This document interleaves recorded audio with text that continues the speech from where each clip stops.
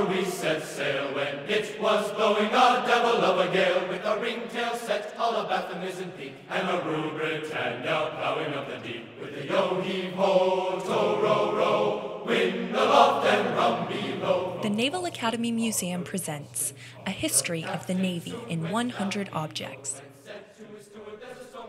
Welcome to the 12th episode in our series. This is the last episode in our month-long focus on the War of 1812. It is also the first time we move outside the Naval Academy Museum and begin to take a look at other objects around the Naval Academy grounds. Let's take a step back for a moment and frame the past month's episodes. In the early part of the War of 1812, the naval portion of the war was marked by several victories by American ships over British ships. The hallmark of these victories were those by Constitution and her sister ships, powerful, fast, and innovative frigates that outmatched and outclassed any of the British frigates that faced them. It was a significant demonstration of American shipbuilding prowess, and resulted in the heads of the British Navy issuing instructions that British ships were not allowed to engage American ships in single ship-to-ship combat. Our examination of the War of 1812 also brought us into discussing naval innovation. For example, one of the first models of a gun turret, and a unique use of a sea anchor as a tool of escape by USS Constitution. We also discussed the pivotal Battle of Lake Erie, in which we focused on the sextant given by the defeated British commander to Oliver Hazard Perry, and how this battle ceased British expansion westward. So, with this little bit of framing in mind, we conclude our month of 1812 objects by going to McDonough Hall, which is the home of the Brigade of Midshipmen Athletic and Physical Training Facilities.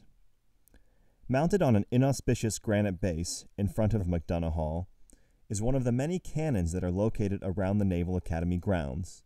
It is impossible to walk around the historical areas of the Academy without seeing these relics of previous ships and battles on display, lining pathways, and ceremonially guarding the entrances to buildings. Each cannon has some historical significance. However, this particular cannon located in front of McDonough is not only one of the most significant, but also one of the most unique. If you examine the front of the cannon's muzzle closely, you will notice a deformation on the top left in the shape of a cannonball. The area around the mark is further bent and deformed. This cannon is not American, but British, and this mark was left by an American cannonball during the final pivotal battle for control of the Northeast between the British and Americans during the War of 1812, the Battle of Plattsburg. In the wake of British losses to American ships, the British Navy instituted a blockade along the American coast, confining much of the small American fleet to ports. However, two major naval battles occurred not on the high seas, but on the inland lakes of the United States. The first was the previously mentioned Battle of Lake Erie, and the final was the Battle of Lake Champlain, or Battle of Plattsburg, during September 1814. The Battle of New Orleans and the Treaty of Ghent ending the war followed soon after. The dented cannon we are looking at today is a relic of the American victory over the British in the War of 1812, and this particular cannon caused the death of the British Commodore George Downie after the American cannonball knocked this cannon barrel off its carriage on the British flagship HMS Confiance, crushing Downie. We now go to the front of McDonough Hall to the Confiance cannon, and we listen to Dr. Scott Harmon take us through a little bit more of its history. Hello, I'm Dr. Scott Harmon, and we are here on the yard of the Naval Academy talking about some of the artifacts that reflect the history of the United States Navy.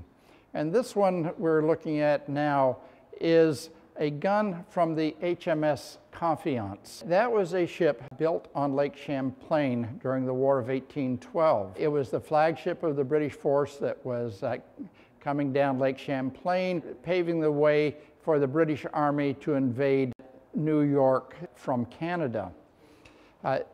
The Confiance, being the British flagship, met an American squadron that was anchored in Plattsburg Bay in September of 1814. in what eventuated as the Battle of Lake Champlain. In this battle, the Americans under Commodore Thomas McDonough had anchored in the bay. They had put lines out, anchor lines out in a way so that they could turn their ships if they needed to. Without sailing, they'd be at anchor, they'd turn on the capstan, it would turn the ship 180 degrees.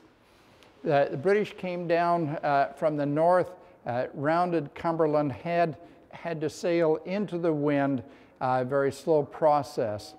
The Confiance put itself nearby the American flagship, the USS Saratoga.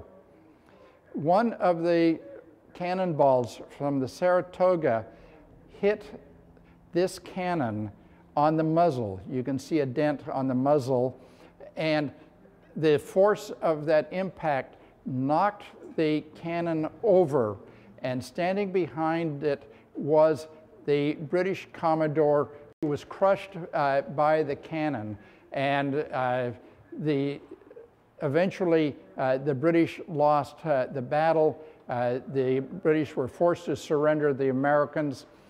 In this battle, the Confiance was hit something like 250 times by American cannonballs. The American ship Saratoga was hit by far fewer and was able to survive. The turning point came in the battle when the American Commodore Thomas McDonough had the Saratoga turned using its anchor cables, bringing a fresh, undamaged side into the battle and forcing the British to surrender. This was one of the most strategically important battles in American history. Up to this point, the British were in negotiations with the Americans trying to bring the end of the war. They wanted the Americans to give up much of what was the old Northwest, the states of Washington, Illinois, Ohio, that area. This defeat of the British squadron, the retreat of the British Army from New York, meant that the British negotiators could not demand American concessions, and the United States now has the configuration it does because the United States was able to keep this territory.